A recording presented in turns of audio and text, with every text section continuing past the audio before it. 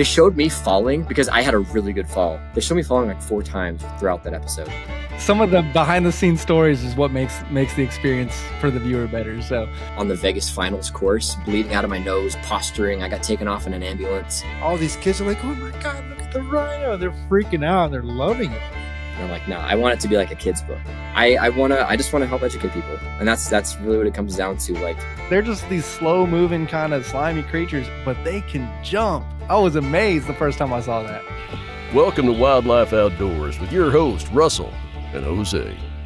If you have a passion for conservation of the outdoors, or you're enjoying a calming hike in the mountains, an exhilarating kayak trip on the river, feeling a fish on the end of your line, cooking on an open flame in a primitive campsite, or stalking big game, just waiting for the perfect shot, you're in the right place. So put on your boots and polarized sunglasses and come along for the ride. Welcome back to another episode of Wildlife Outdoors. Today, we're thrilled to welcome a very exciting guest, Anthony Porter. You may know him as a fierce competitor on American Ninja Warrior, but Anthony is much more than an elite athlete. He's an outdoor enthusiast, a mentor, and now a children's book author. His journey from the ninja course to the great outdoors is filled with stories of adventure, education, and a deep connection to nature. We'll dive into all of that and more, including his latest project, which is sure to inspire the next generation. So welcome, Anthony. How you doing? Wow. Can I keep you like in my pocket to just introduce me to people? Man, that was good. I worked a little bit on that one. Yeah, no, it was fantastic, man. Jeez. No, I'm doing great, guys. Thanks for having me on. I really appreciate it. I so rarely get to be on outdoor podcasts where people that are genuinely into the outdoors get to ask me questions. I love it. Yeah, let's do it. Awesome. Well, we're happy to have you, and we love your energy. I did a little bit of a dive on your YouTube channel and your social media, and it seems like every video you have just so much energy. So I feel like we will definitely benefit from that on this episode. So we appreciate you hopping on with us. Heck yeah. Thanks, guys. Hopefully I didn't dive too deep in the YouTube. I don't think, like sometimes when things go viral and you forget to like make the far away things from the past deleted. Oh gosh. I think I have some like I love my girlfriend posts still on those main pages. I don't believe I found any of those. Sweet. Okay. Cool. But yeah, no, so I do see that you do like a lot of, survival stuff and you add some comedy into that. So is that something that you've always enjoyed, just the comedic side of stuff? Yeah, man. I think just growing up, it was just like a standard. I thought that everybody just liked making fun videos on like their camcorder with their brothers. And like, I don't know, it just seemed, it was like so fluid growing up. And I kind of found this niche to where it's not about survival and it's not about comedy, but if I can get somebody to laugh and learn something, that's awesome. But like at the very end of the day, even if they didn't think it was funny and they hated the video, they still learned something. Yeah. So yeah, it's kind of like a nice little fail-safe to be comedic and educational. And honestly, my whole passion, my entire like purpose is just to educate people to get outside more. You can't conserve what you don't understand. So just getting the next people out there that are scared of the world to not be scared. And have you always had this passion for the outdoors, or is that something I guess that was instilled in you early on, or something that you kind of grew into to appreciate? Yeah, I don't know, Jose. I think it was like it was like a standard that was younger. Like my family, I think did a really great job of being like, here are some options for you. You know how to backpack. You know how to camp with a tent. Where are you going to go with it? Me and my brothers all got the exact same like upbringing of being out in nature. They're both computer programmers that don't leave their houses a lot of the times. I mean, I'll scratch that. They go hiking and surf and stuff sometimes, but I'm outside all the time. So it was this weird twist of fate that had me gravitate towards that. And I think it's just, nature lets you wander, like just straight up. Like I want to be off the map. And yeah, I think Skyrim really helped. Playing Skyrim a lot was like, oh crap, I could probably do this in my real life too. So I do. Dude, that is one thing about me is I love going and just going places, but you put me on a game system on an open map and I have no clue what I'm doing. Any free range open maps, and I'm not a gamer, but I am the worst at them, I swear. I think the first open map game I ever played was like Borderlands or something, and that still has missions to complete, and I still couldn't even do it. It's just, that is not for me. I can't figure it out. Dude, they're fun. I mean, I don't know if I could ever go back to a non-open world game now. Like the idea of like, all right, it's dark outside now. I hiked and wandered all that I can. I'm going to go inside and hike and wander all that I can online. Like, I don't know. It's cool. That is awesome. Yeah, I'm the complete opposite. I'm more of I need you to tell me where I need to go, or else I'm not going to figure it out. Like I remember whenever The Last of Us first came out, and it's like this real dark map, and I didn't have the settings right on my TV or something because it was extremely dark, and I could not figure it out. I played the game probably 3 times and said, nope. I gave it to one of my buddies. I said, I can't even play this. I'm horrible at it. Yeah, those dark games. Oof. Yeah, they're very difficult for me. I don't have that kind of mind. So at what point did all of your outdoor backpacking stuff start to translate into like fitness, and where did it take you to how you ended up on American Ninja Warrior? Like, I don't even know how that transition would take place. Yeah, man. Good question. I don't even know. I mean, I think we're all super impressionable when we're in our teens, and I watched Planet of the Apes. And then right after that, I went to Home Depot. I was like 15 or 16. I just had my permit, and I just went to Home Depot and just bought a bunch of really thick rope and just hung them from my tree. And I was like, man, it'd be so cool to swing like they could. And I just practiced that. And then like cut to like 3 years later, I got like really good at just like upper body parkour-esque rock climbing stuff. And my family's like, dude, you know, there's a TV show that does all this stuff, right? Like you know that you would be perfect for this. And I was like, no, I don't want to do that. It's probably too easy. I don't really, I was like being a little chump about it. And, then I'm like, all right, fine, I'll apply for it. And then I got accepted for the next like 5 years on the show. And I've just been going nonstop, but it really was, I think the segue was the passion for wanting to be a capable person. Yeah. I think if you're like a really avid outdoorsman, you're understanding that you have to be capable. Like, if you got to fish, you also got to know how to tie knots, how to do lashings, how to get a hook out of your finger when you mess up or somebody's being stupid next to you. Like, so you got to be good at first aid. It's just like the more you're out in nature, the more well-rounded you have to kind of be in that situation. And absolutely, being capable took me on a TV show, which is rad. That is awesome. So the first time that you got on the show, so we only see what obviously is televised. So is there any type of like training with the show, or is it all just you and then you go compete and that's it? Yeah, man. Super good question. When I was really young, I auditioned for like The Voice and American Idol.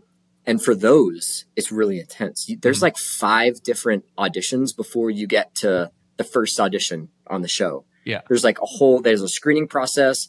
They have to check your backstory, all this stuff. Yeah. For Ninja Warrior, you just like make a YouTube video, send in like a 10-page application, and they're like, all right, come to set this day. And you're not going to be able to touch any of the obstacles. Just send it. Try your best. And then if you do well after that, then they're like, all right, interesting. This Anthony character, now that did well, like, what's his backstory? So they do it the opposite. They see how you do first, and then they do all this other stuff. So that was kind of fun. Yeah. No training. That's insane. Yeah, because I have a couple friends that have gone to do The Voice and American Idol and stuff like that. Growing up in Central Texas, kind of close to Austin, you have people that do that. And I have seen some amazing vocalists haven't even made it to the first round because their backstory isn't what, the producers are looking for on the show and stuff like that. So to hear that this is the opposite of that is actually kind of a good thing in my opinion. So, but as the athlete, I couldn't even imagine, like, you don't know what you're going to be doing and you just have to be ready to go. You make one mistake and that's it. That's tough. It's a really, it's make or break. You could be the best ninja in the whole world, and you still sometimes you misplace your left foot. If you do that once, you're done for the whole season. And some of these guys, they have gyms, they have sponsorships, and they have all these things that are based around the fact that they have to do good at this super, sometimes sketchy obstacle course on TV. Yeah. And that terrifies me to know that some people hold their entire career and livelihood and their family, they support their family based off of how they do in this 2 minutes across the entire year. It blows my mind, but yeah, that is, they got to be good. They're fighting for something. Yeah, that is true. Yeah. I've done a somewhat kind of warped wall. I don't know if the dimensions were comparable or not, but that thing is difficult. And then having to Yeah. do that after an entire obstacle course, like I couldn't even imagine. I'm nowhere close to even trying anything to do with parkour. So, I mean, that's just coming from me. But I was at like some trampoline park with my kids one time, and they had, you know, a kids warp wall and a regular one. And I was just like, yeah, this is, I did it, but it took everything in me to do it. And that wasn't after doing a full obstacle course. So hats off to you for that. Yes. So leading up to like your first competition, I imagine you watched to some degree anyway, American Ninja Warrior. Was there an obstacle that you were like really nervous or kind of dreading? And were there other ones that you were like really pumped, like, oh man, I'm going to crush this? That's a really good question. I don't think so. Honestly, I get in trouble for this a little bit because I'm out in the woods so much. I spend very little time watching TV. And when I do, I'm like, oh, I want to play Xbox. Like, I don't know why I would not want to choose my media. I can, instead of just playing. So, I've gotten turned away from a lot of projects because I don't watch them before I apply. And I didn't watch Ninja Warrior before I applied. I think I saw like wipe out a few times and I'm like, oh, it's probably the same thing. It's not the same thing. But yeah, I think that one thing that really took to me was the salmon ladder. If you folks are listening and you don't know what that is, that's the one where you have a bar and you have to hop the bar up a bunch of rungs on each side to get to the top.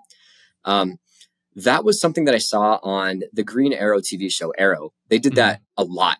And I'm like, oh, that's like the pinnacle of fitness. And then you go in to like the training gyms before you like, there's just a lot of like Ninja Warrior training gyms around the country. That's like the easiest thing. That's really? Like yeah. If you can do like a good solid pull up, odds are you can do a salmon ladder. I see.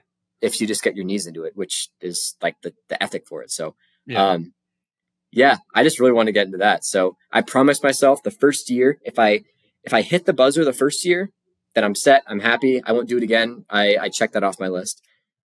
I fell on the second obstacle the first year. Did terribly. Slammed straight on my back flopped. It was awful. My pants and my underwear flew off in the water and I was naked underwater because I fell. I fell with my butt hitting the water first and I was kind of like a taco. So they just slid off my legs. And so I was like underwater, like putting on my pants again. Oh God. They didn't show that obviously, but they showed me falling because I had a really good fall. They showed me falling like 4 times throughout that episode. I remember watching that. I was in a bar in Minnesota and I was like, oh God, this is like, I worked so hard and that's it. And I remember the first time I got accepted, it was like, I was so nervous. Like every time I thought about it, I'm like, oh, I gotta go to the bathroom. Like I'm so nervous. Now, like after a while, you just get so used to it and you're like, oh yeah, I got accepted again. All right, time to do it. But once you get to that stage, it always comes right back. Like there's always, they film it a lot outside or on site. Those, I'm not alone because those pit toilets and those porta potties are just full. Like everyone's so nervous and they're all just like, this is my, the cool part is like, you don't have to like sit down and be still. Like you're moving, you're jittery. So like your scary jitters are getting pushed out into the course, which is rad. But that's way more of an answer than I think you wanted. No, I'm happy with it. Some of the behind the scenes stories is what makes the experience for the viewer better. So, so you said that you had to apply for the first time, and then if you do good, they call you back. So if you failed on the second obstacle, did they call you back for the second time you went on, or did you have to reapply? Yeah. Rad. I reapply every year. Even the best of the best has to reapply. Oh, really? Year. Okay. Yeah. Yeah. So usually your rookie season, you do pretty badly. That's like across the board. Some people are getting obviously way better now. It's just like the learning curve because some people that are competing now are older or are younger than the TV show is because we're going into after this season, it'll be season 17. Really? And I didn't even realize it's been going on that long. You got 15-year-old kids going in there and they're just ringers, man. They'll go in there and like they bounce back. 2 years ago, I got a concussion while on the Vegas finals course, bleeding out of my nose, posturing. I got taken off in an ambulance. I woke up a day later on my birthday to a guy being like, Don't touch your head. It's really swollen. Yeah, it was nuts, but I just, you don't bounce back as much as these 15-year-olds do. And a lot of these kids are homeschooled their entire life, just traveling around the US, going to ninja gyms, doing competitions. That's crazy. You just, as it's weird to say as a 28-year-old, I'm like too old now. It's weird. I feel that. So I'm 31 and I still play football. I am no longer playing full contact football as of last year. But I still play flag football, and I'm debating on going back next year to go back to play full contact. But I feel that because there's some of these D1 athletes coming out there 19, 20 years old, and it's like the first time that I actually feel old. Like I can't compete. I can't keep up with them. I hurt after a game. I hurt after a practice. Oh, it is. We're definitely getting to that age where it's going to start feeling that way. And the fact that they're like, these kids are training so much harder now than we were. Oh, like, for sure. Like I can't wait for their knees to hurt. Oh, I can't. Yeah, sure. Time marches on. That it does. Yes, it does. So you started off in the outdoors. You went to American Ninja Warrior. Where in that, like, did that open up any doors for where your career stands now? Yeah, I think it opened the biggest door of all, and it only opened this one door. And it was, I could be somebody. I think that was like the mental door that it opened. So, as soon as the second year came around and I went from one of the worst performances of Ninja Warrior ever to top 17, I think, in the country, or maybe 16. And just in the span of, I think, 2 years, because COVID knocked one of the years around weird. I was like, you know what? This could be, I've got it. Like, I've got something. And that gave me the motivation to really get into branding myself better. And then, I honestly got separately viral doing educational nature content. Ninja Warrior didn't really help me out at all with that. I see. I remember like the exact days of how like fixated I was on like follower numbers and stuff. And obviously it's ridiculous and silly. But like back then, the people that really were into Ninja Warrior that followed me from all that stuff, I maybe had like 1,500 followers from it. Really? Which, hey, that's super cool. Some of those guys still follow and message me and I love it. But yeah, and then I just did one video about like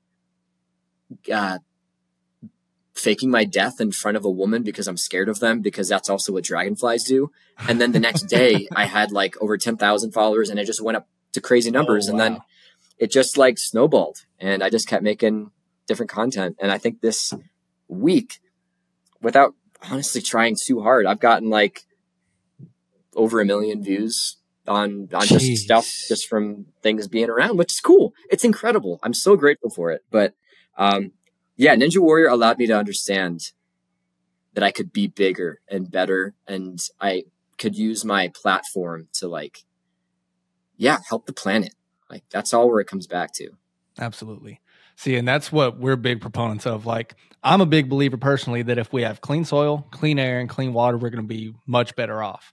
And there's a lot of people out there that unfortunately just don't know that, and they'll just leave their trash here. And I'm the type of person where if I go somewhere and I'm empty-handed, if there's trash there, I'm not leaving empty-handed. Like I'm going to leave the place better than I showed up to it as. Yeah, and totally. I think that's something that a lot of people can do, but a lot of people just aren't told to do that. Exactly.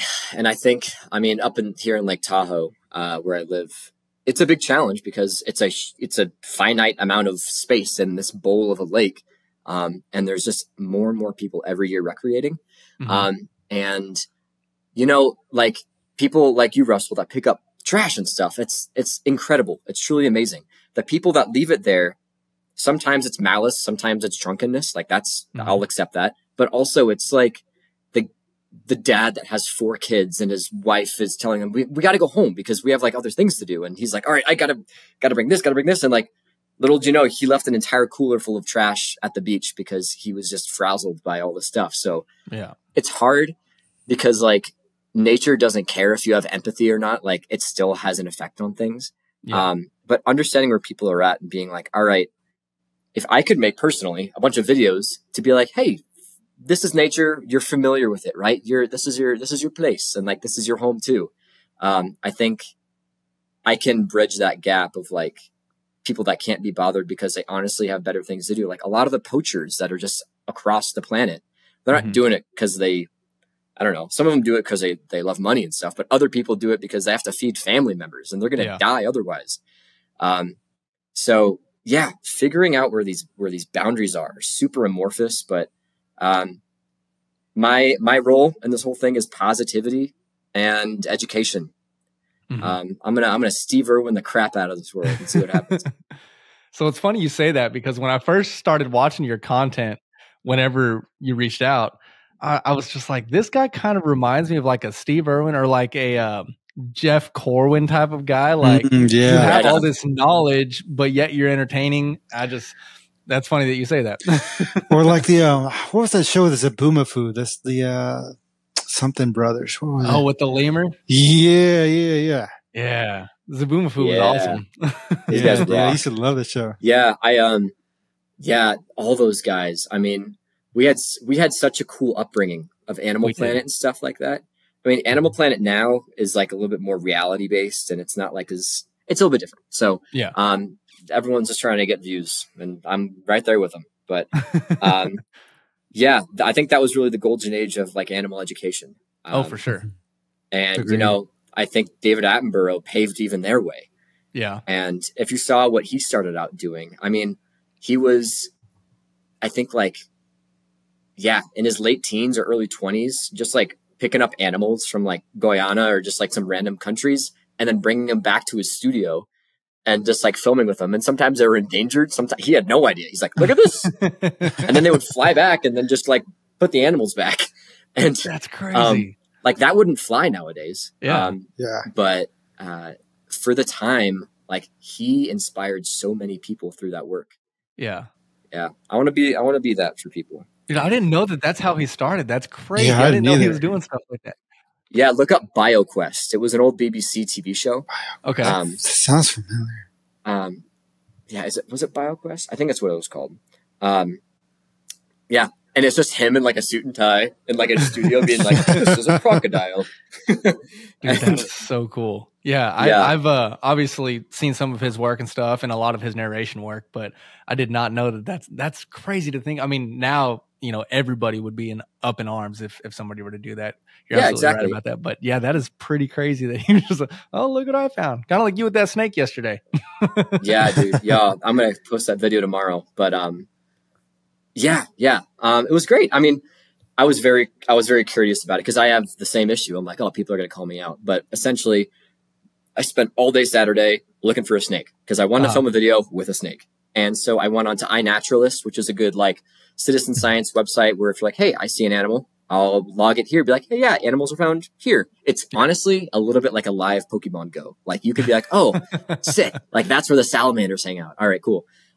So I use that to be like, all right, well, I need to educate with an animal.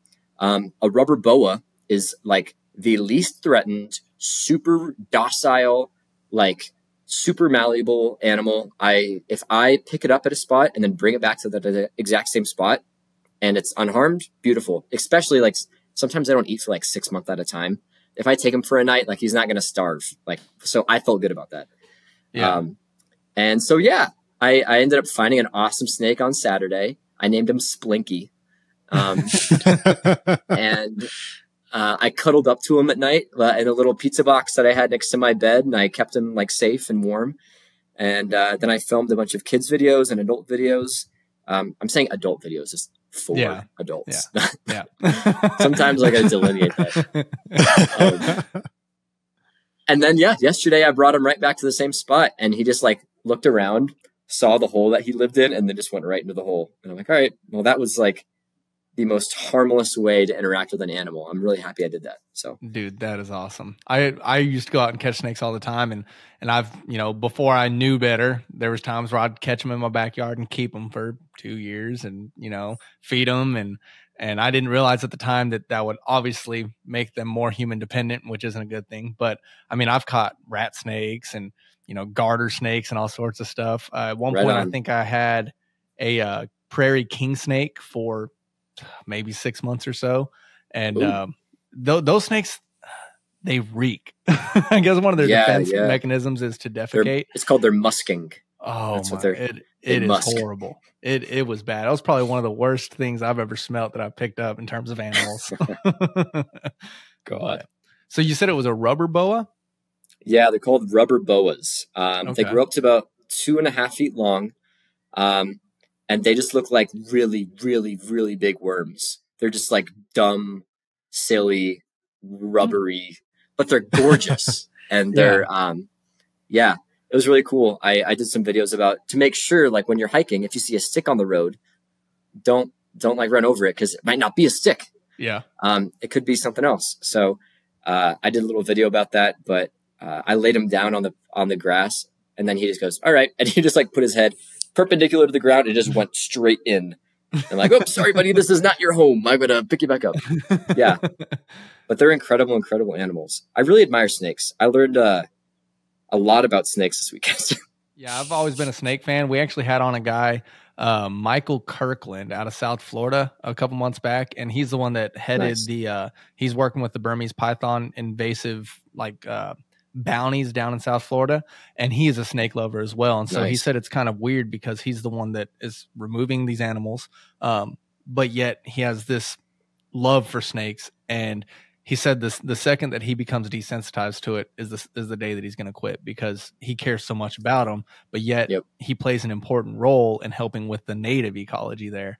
So that was a very interesting episode. If you're into snakes, you'll probably like it. But he invited us to go down and help with the removal of some Burmese pythons, and I want to take him up on that. Go down there and catch these 20-foot snakes. I feel like it would be awesome. How cool! That is so awesome. Yeah, totally. I think that's a really special.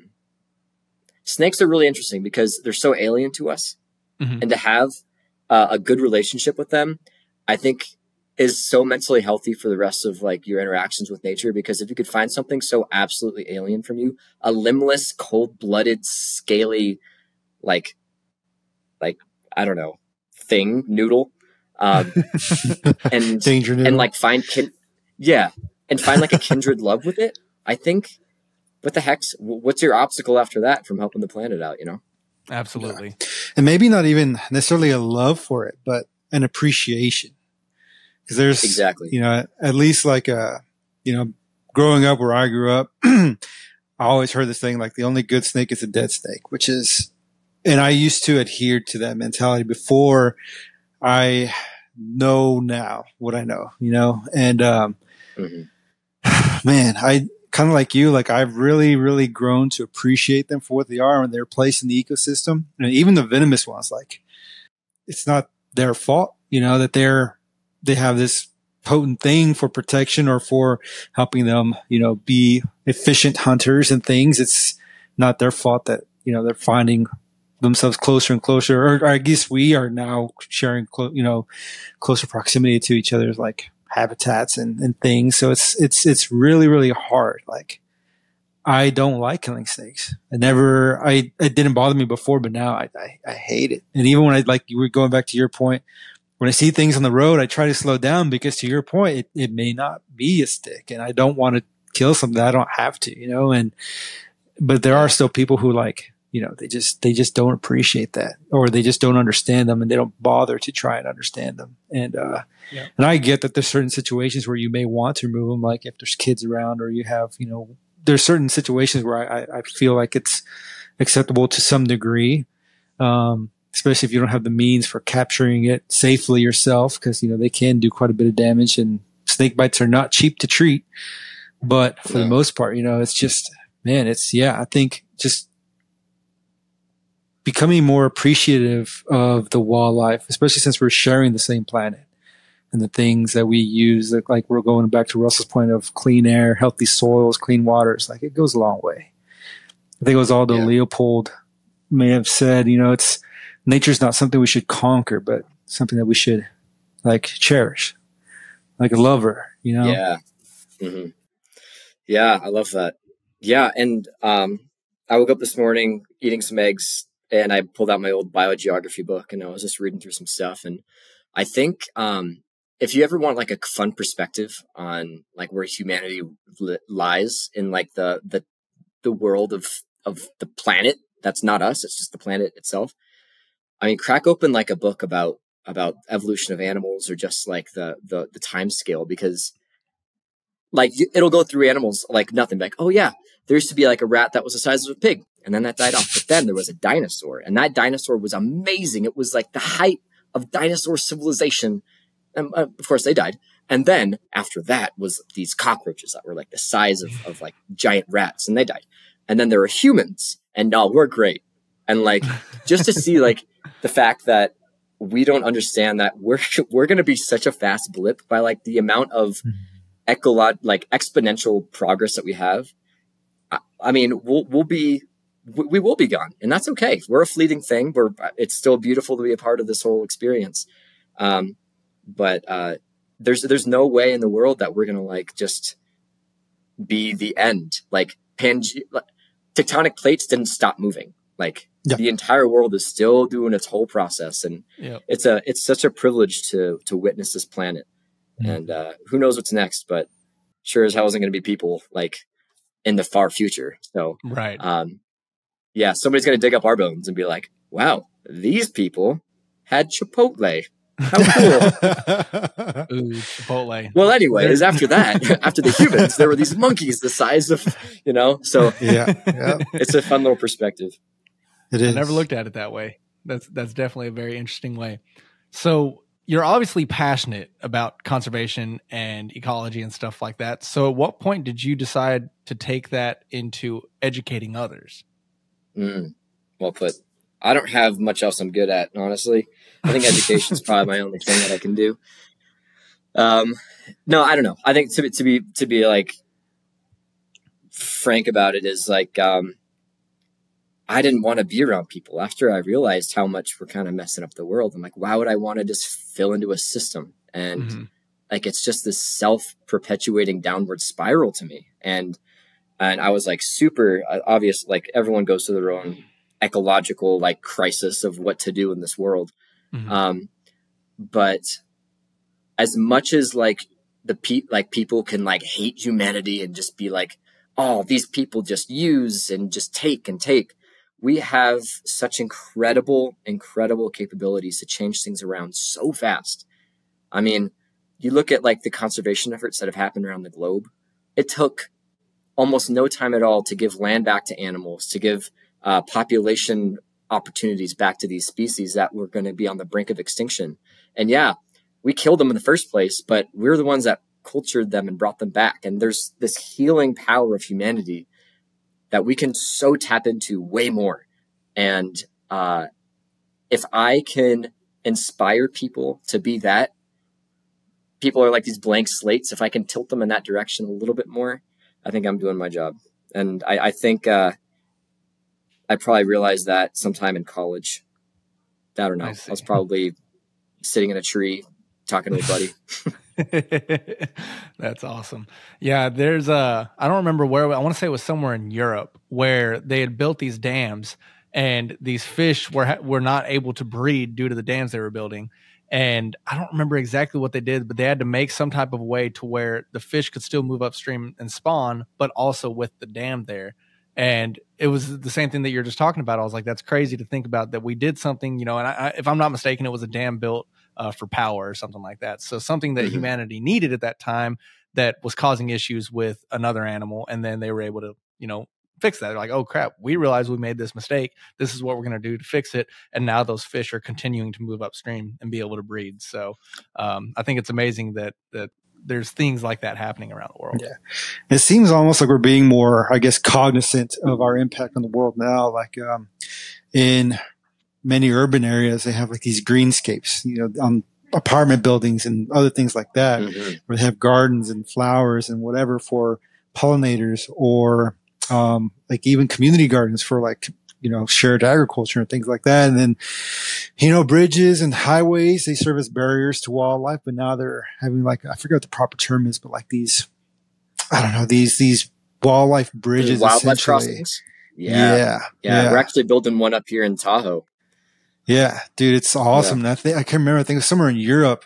like there's a bridge purely for wildlife. Like it's just filled with like native grasses and things like that. They can just follow and it's going over like a highway. I mean, it's nice that we're, I guess, we're still fulfilling the needs of people because we're all constantly expanding, we're growing, but taking into consideration the needs of wildlife too.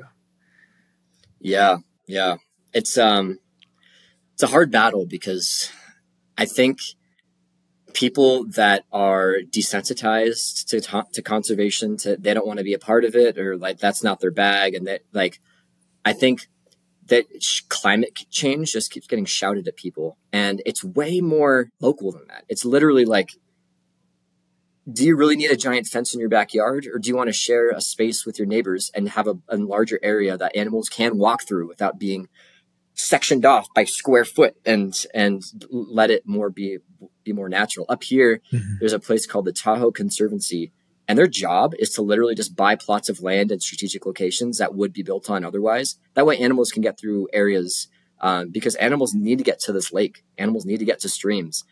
And if it's up to humans, we're just going to have a bunch of fences everywhere. And it's just, it's really interesting. But I think the next step for people to really understand that is like, take climate change out of the equation. Like, we're not going to get there if like community grassroots efforts are institutionalized as just being like, it's more about freeing up land for animals. If that happens, there's going to be less CO2 in the atmosphere. There's going to be more animals, just biodiversity in general. So I think that's like such a huge part is if it's desirable land, think about why it is and see what we can do. Oh, absolutely. Yeah. So going from that, does that kind of lead into the book that you ended up writing, is to teach the next generation these same things that we've been speaking on? Yeah, man, it's fun. I've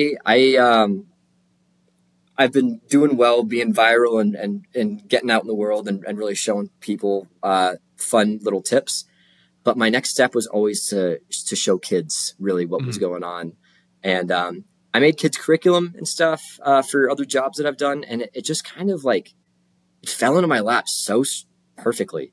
I was like riding a high of being on like some good channels and doing some good partnerships. And then a publishing company reached out to me and they're like, listen, have you ever thought about writing a book? And I was like, well, obviously everyone thinks that they should be an author. I don't know. Like, yeah. And they're like, all right, what would it be about? And they're like, do you want it to be a survival book? Should it be an autobiography?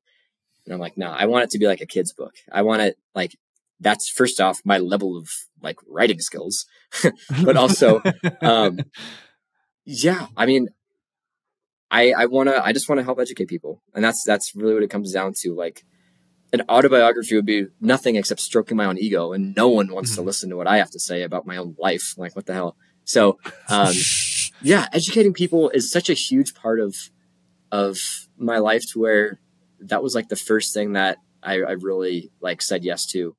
And it was a huge time investment for me to get that done. There's this one Denny's that closed down next to my house, but I would just walk to that Denny's every day with my laptop and just like make these like elaborate PowerPoints with strategic like messaging and like all these little blurbs and stuff. And that ended up becoming the book. Oh, wow. My Epic Nature Journal is what it's called. And there's like a couple of different pages where you can just freeform draw about the stuff that you saw that day outside. And then the next page is going to be like crafts, or it's going to be activities that you can do outside. And I don't know, some people, they don't have parents to teach them how to make a rope swing, or how to make a fort in the backyard, or what the uses of a bird feeder are, or how to make a bird feeder like out of a milk carton, just like super basic stuff that maybe you don't have access to. I just want to get people on the same level, and not that my book is going to like change the world, but we're all trying to do something. So, hey, you never know. You never know who you're going to influence. It may change the world. That's the thing. Yeah. And, yeah, it's like such a gray world, is like, not in terms of like tone, but like, it's no black and white. Like, I used to work at SeaWorld for like a month just to kind of see how things were going. Yeah. And see if I could get a career in like marine ecology. And I loved marine ecology. It was so fun to learn all that stuff. And there's like some downsides of SeaWorld. We all acknowledge that. Yeah. And then I was like doing education pieces, and I can't tell you how many times somebody came up to me saying like, oh, like in the dozens, being like, I am a marine biologist now, thanks to SeaWorld, thanks to you guys educating. And I'm like, oh my God, there's so much gray in this world. Like, obviously they're doing good, but they're also like, you can't synthesize what an ocean would feel like for a whale, like ever. Yeah. No one could do that.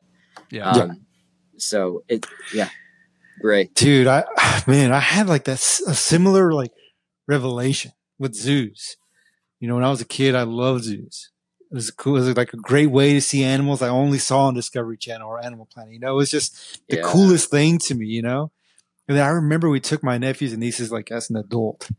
And I remember walking to the same zoo, but this time, like, I was like kind of sad. I was like, dang, dude, like, he's in like the rhino, this little tiny enclosure. It's like, dude, this poor thing. But at the same time, I'm looking around and all these kids are like, oh my God, look at the rhino. They're freaking out and they're loving it.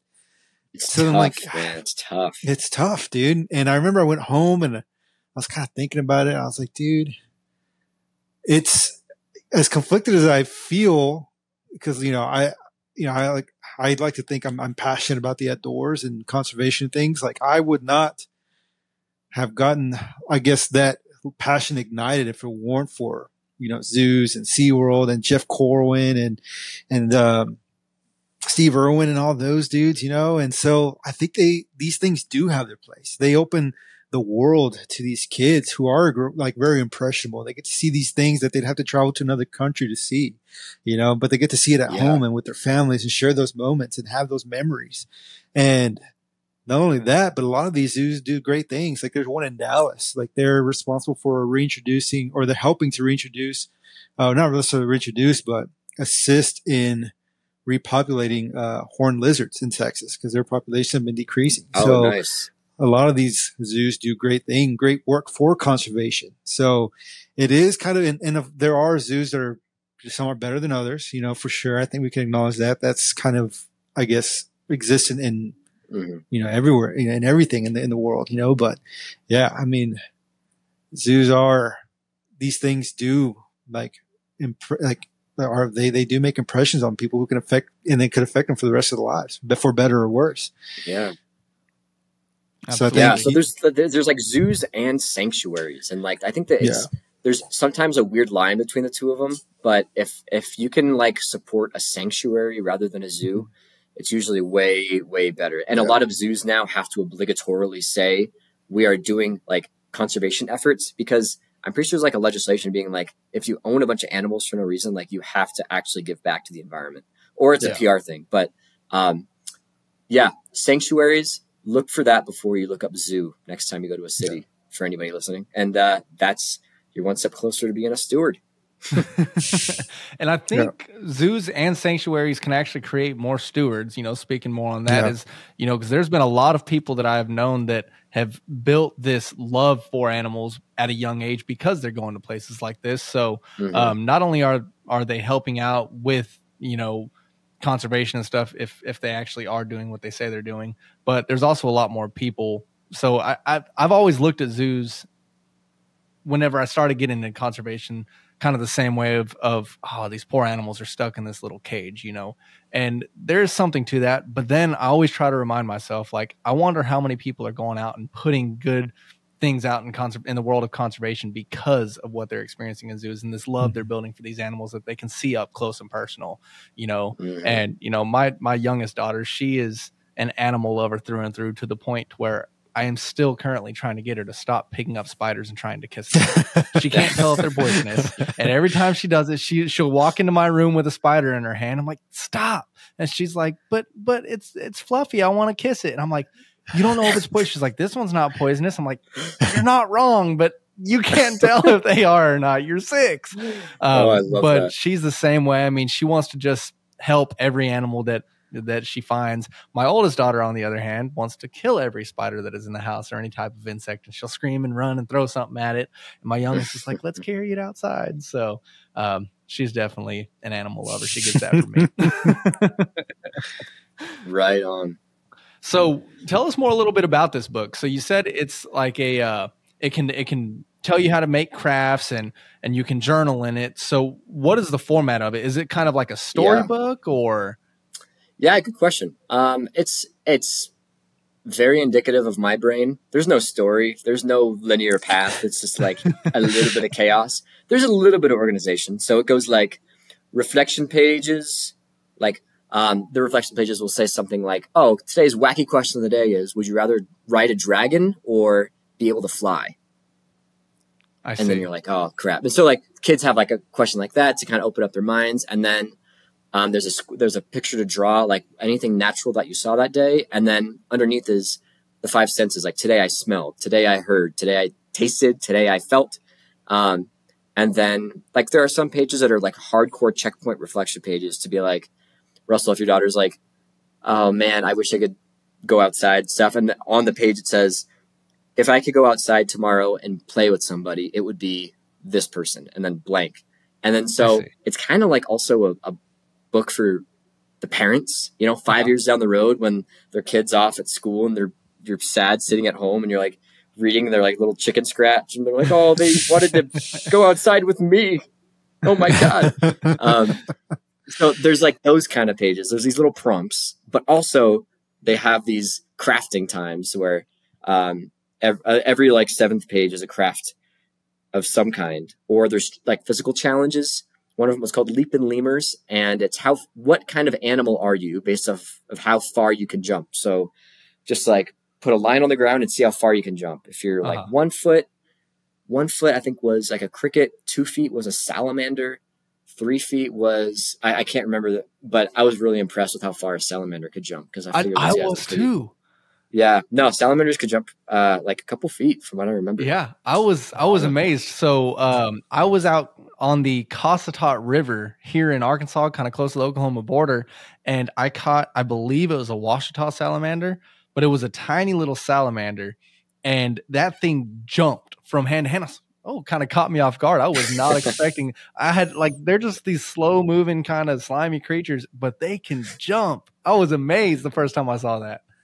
Yeah, dude, they're nuts. I'm Googling it right now, and it says they can jump 6 to 10 times their own body length into the air, which is similar to a human jumping 25 feet from the height of 2 to 3 millimeters. Yeah.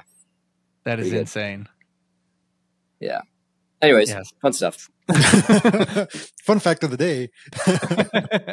Well, it sounds like a amazing book. So for those of y'all listening out there, make sure you go check it out. What was the title of it again, Anthony? Oh, it's My Epic Nature Journal. Awesome. And where can people find it? Oh man, you can get it anywhere. You can get it at Amazon. You can get it on the Barnes and Noble website. There's some like backstore like family homeschooling sites that have it too. If you want to homeschool your kiddos, it's a good way to get them educated. Yeah, honestly, I would say 90% of the people are just going to go to Amazon. So yeah, go to Amazon, pick it up on Amazon. And I will put the Amazon link in the description as well. So you've been on American Ninja Warrior. You've worked in public education. You've written a book. What's next for you? Oh man. I'm in a shopping agreement right now with some, producers to kind of start getting some TV ideas pitched. Awesome. There is a bit of a vacuum when it comes to animal education that is just for kids. Mm-hmm. And I know like Brave Wilderness, if you guys have seen that guy, he does some cool stuff, but I don't think getting like bitten by the world's most dangerous hornet is part of like the kids' curriculum. Right. So I don't know, finding something of that nature. But I'll be honest, the reality unscripted TV world right now is like, they don't even know what's happening. So, yeah. I mean, yeah, it's like very survival reality, like bing, bang, boom, flashy, scripted. I think a lot of the networks are kind of in panic mode right now because everybody expanded so fast during COVID with all these shows because everyone's getting subscriptions. Now we've created this like critical mass of all these different subscriptions, and then they're all going to start to combine again together, monopolize, and then they're going to expand again. It's just like this ever-flowing thing. So I don't know what it looks like in the future, but we're just talking with producers and stuff and being like, hey, nature education is something that is super viable. And whether it's a PBS show or a Netflix special, I want to make sure that people understand how they can get outside in like a safe but like super adventurous way. Right, right. Nice. So I know that you love being outside, but you're also an archer, right? Thanks. So how long have you been into archery for? Oh God, how old am I now? I've been doing it for about 16 years. Jeez. Oh, wow. I've never said that out loud. Yeah. Man, I should be way better. So what's your favorite kind of archery? It looks like you do a lot of traditional archery. Yeah, I'm mainly a traditional archer. I do have my compound named Beast. I got it because I did some archery consulting for a certain YouTube channel. I'm not going to say the name, but you can guess maybe by the name of my bow. And then I don't know, man.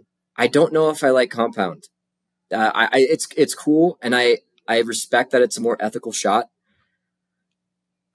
But the fluidity and the energy exchange and like the simplicity of just like a regular traditional bow, it just literally touches my heart more. Like it gets it. Maybe not literally touches my heart, but I hope not. Yeah, but I have a bow right now. This guy Tony Semenuk made them. It's called a White Wolf Archery bow, and they're these high performance 4-limbed bows. So they're Penobscot bows. So they have 3 strings on them. Mm-hmm. Yeah, it adds like an extra like 15 pounds to the bow. Oh, so wow. I think I'm shooting like 57 right now. I don't think I want to get higher than that because like if I'm over hiking or long distance backpacking and I have a bow, like I need to make sure I can confidently pull it back every time. If I'm like malnourished or whatever, I think 57 for me is like a pretty good height. I could probably get to 60, but I'm not trying to impress anybody. Yeah. But yeah, and then I've got like a few travel bows that are some takedown bows that I can, I like bring to Ninja Warrior in a suitcase so I can travel with it easier. And then, yeah, my compound kind of collects dust right now. I'm not going to lie. Hey, there's nothing wrong with that. There's something about traditional archery to me that is just appealing. And granted, I've only ever shot them like at, when Arkansas Game and Fish will have an event or something and they have a traditional bow there, whether it be a longbow or recurve or something like that. That's the only time I've ever really shot them. I'm not experienced in them, but there's just something, you just feel a little more connected with it. There's less hardware. It's just a little more natural. And it's very appealing to me. And maybe it's just because I'm Native American as well. Maybe that's a little bit in the bloodline, but traditional archery just really stands out to me. But that's something I've wanted to get a lot more into. But unfortunately, I have a compound bow that I shoot more than anything else. That's the way it goes. I will say, I'll do some trivia for you guys. How long do you think humans in general have had archery in their cultures? What's like the furthest back do you think it's gone? How many years? Well, do you mean like modern humans or like how long has archery been around in the humanoid sense? I'm going to say like 30,000 maybe. That far? You think? 64,000. Wow. I was way off. Yeah. So, I mean, to your point, Russell, it could be in your blood, I mean, the use of such a mechanical, simple tool to be used constantly over 64,000 years, dare I say, that's enough to get into the genetics. But yeah. Who knows? That is insane. I did not know that it's been around that long. Yeah. Yeah, it's nuts. That's insane. That's pretty cool though. Have you ever made your own bow? Have I? Nothing of consequence. When I was younger, I did, but nothing of, you know what? I'm a user. I'm not a creator as much. I create other stuff. I created a lot of like, swords, shields. I was really into wood, but I haven't gotten into like heat treating wood and stuff like that. Do you guys have you made your own bows? I have not, but that's a goal of mine. Yeah. No. There's a company in Portland. It's called Tracker's Earth. And their job is literally just taking kids outside and doing the most like simplistic outdoor bushcraft skills with them. And I had a friend that worked there and it was pretty rad.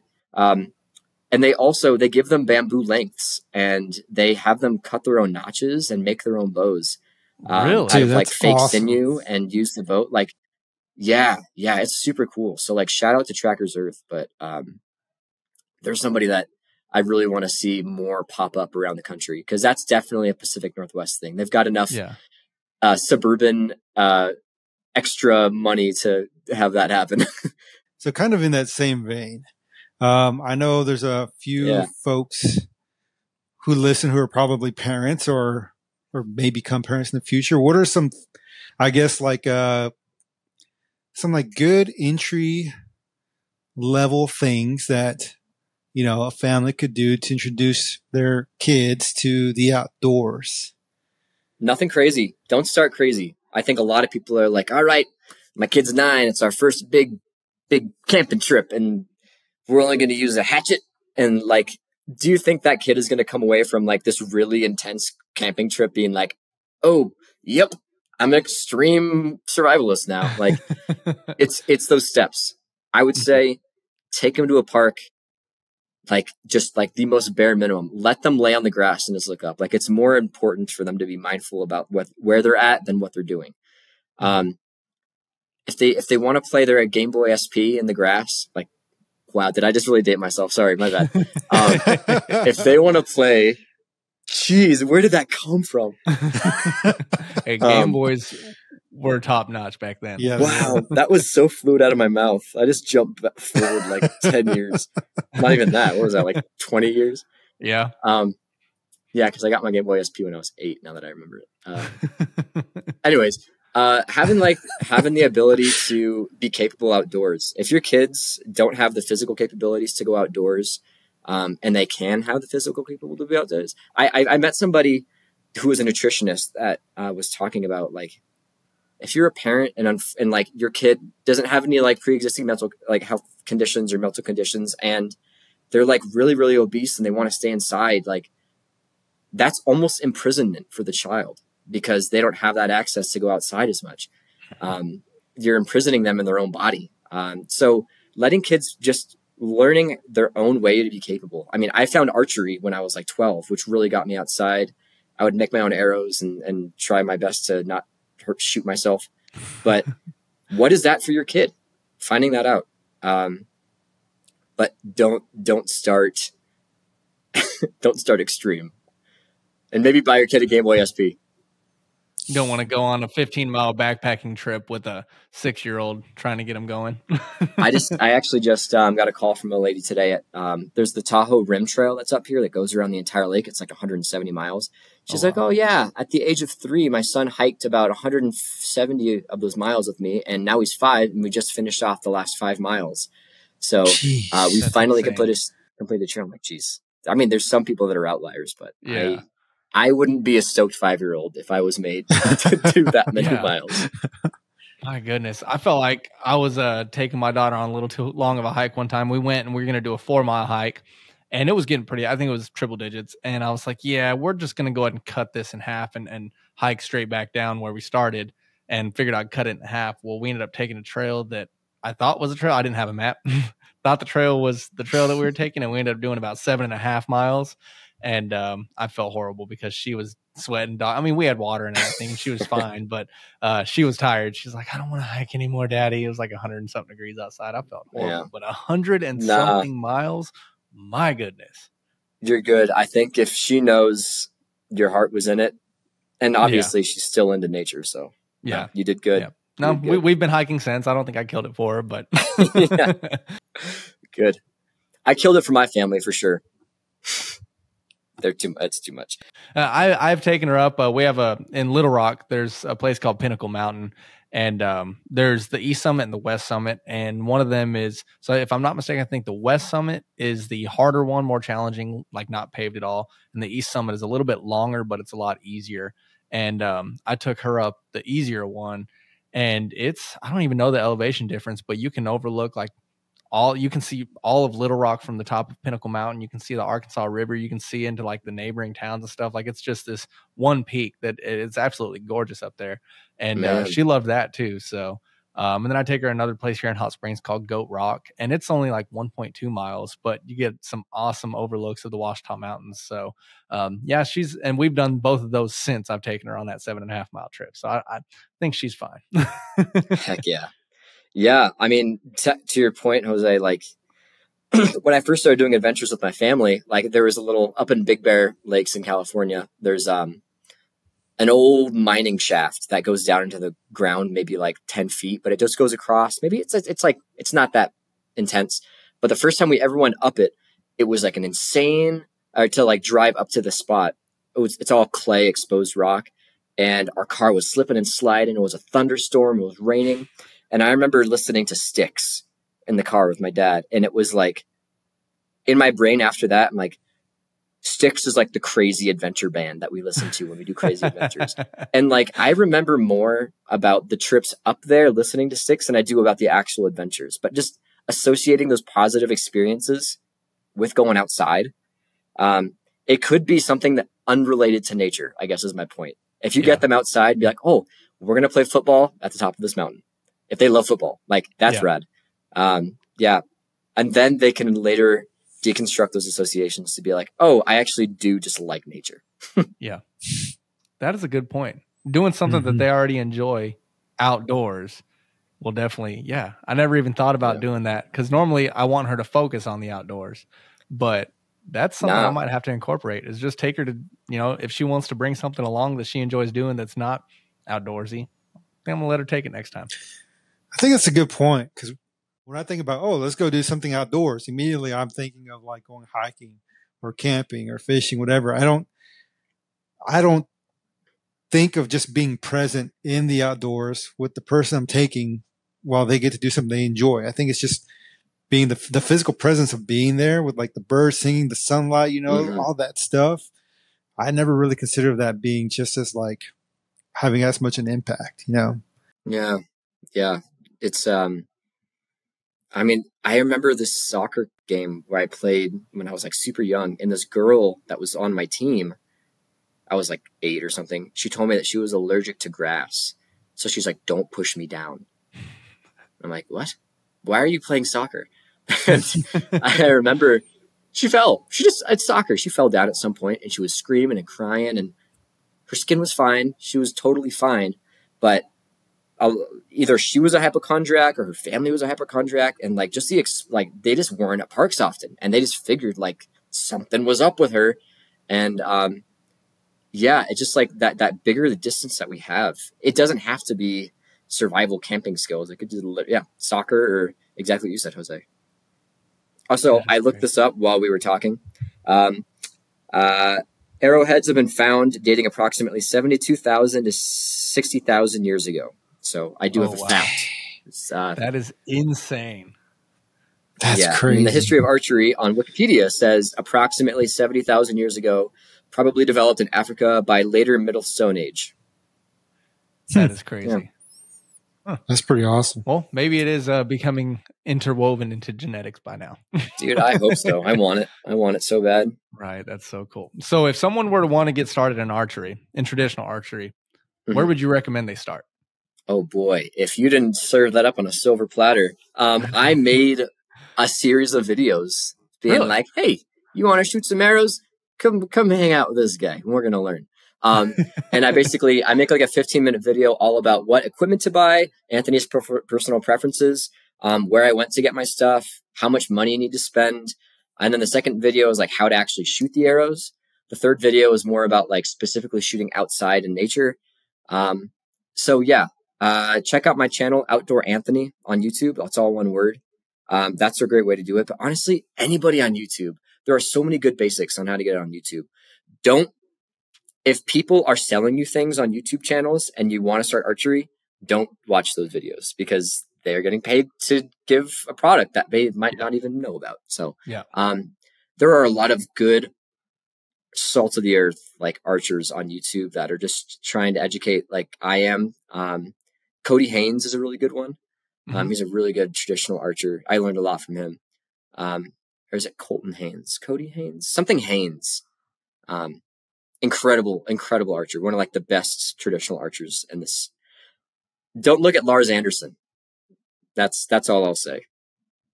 He's cool, but he does like trick shooting. If you want like applicable shooting, don't go to that guy. He's like the most famous archer on YouTube right now.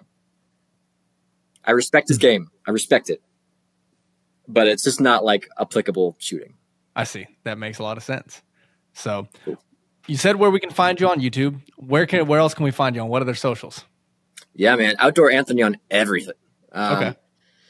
TikTok, Outdoor Anthony, or you can just look up Anthony Porter. And then Instagram as well, Outdoor Anthony. I go live and actually do archery lessons every Sunday on my TikToks. Awesome. So every Sunday at around 10 a.m. Pacific Standard Time, I'll just hop on my lives and be shooting arrows and throwing axes and talking to people until TikTok eventually bans me for restricted content or something. Yesterday I was filming and it said that I got a complaint on my filming. I was like, oh, why? I had like a few hundred people watching me and they said, your use of tobacco. I'm like, there's nothing. There's no, what are you talking about? Like the AI algorithm of TikTok is like really peculiar, but I might have just said some word that sounded like tobacco. It was very interesting. But anyways, until I get taken down on TikTok, I'm teaching everybody how to shoot arrows. And then, on Instagram, you can find me. Honestly, send me a message. I'm happy to chat anytime. My website, anthonyporter.com. Just do a little keep in touch at the very bottom and just send me a message and I'm happy to chat. I'll answer any questions you guys have. Awesome. Very approachable. Well, I will leave all those links in the description as well for those of y'all that are watching. Jose, I'm curious, behind you, is that a fly fishing setup or is that an archery setup? Fly fishing. I do. So Russ and I, we both fly fish. Yeah. I really like fly tying. I haven't done it in a while. And I recently moved for some work and there's this like little room in this house I'm renting out. So I decided to turn it into my fly tying area / like podcasting room. And then eventually, I do like to shoot bows too. I have a compound. I want to start building my own arrows. So gonna slowly, inch my way into that. So just trying to do a little bit more research on like equipment and things I'll need for that.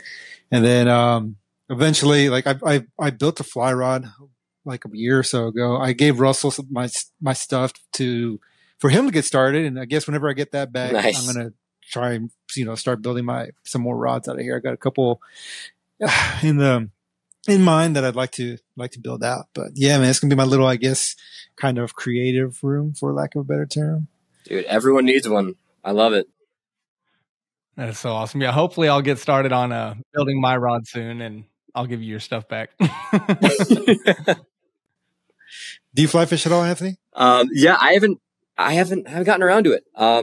Really? I wish. I want to get into bow fishing, but there's not a lot of opportunity around here to get into it.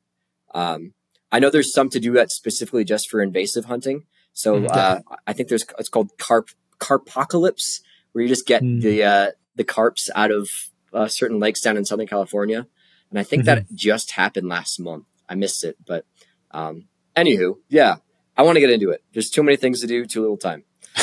Ain't that the truth? I feel that. Yeah, absolutely. Well, once again, we really appreciate you hopping on. And for those of y'all that are watching, thank y'all for making it to the end, and we'll catch y'all next time. Thank you, guys. This has been Wildlife Outdoors. Thanks for listening. Follow us on Facebook at Wildlife Outdoors and on Instagram at wild.life.outdoors. Let's go live life on the wild side.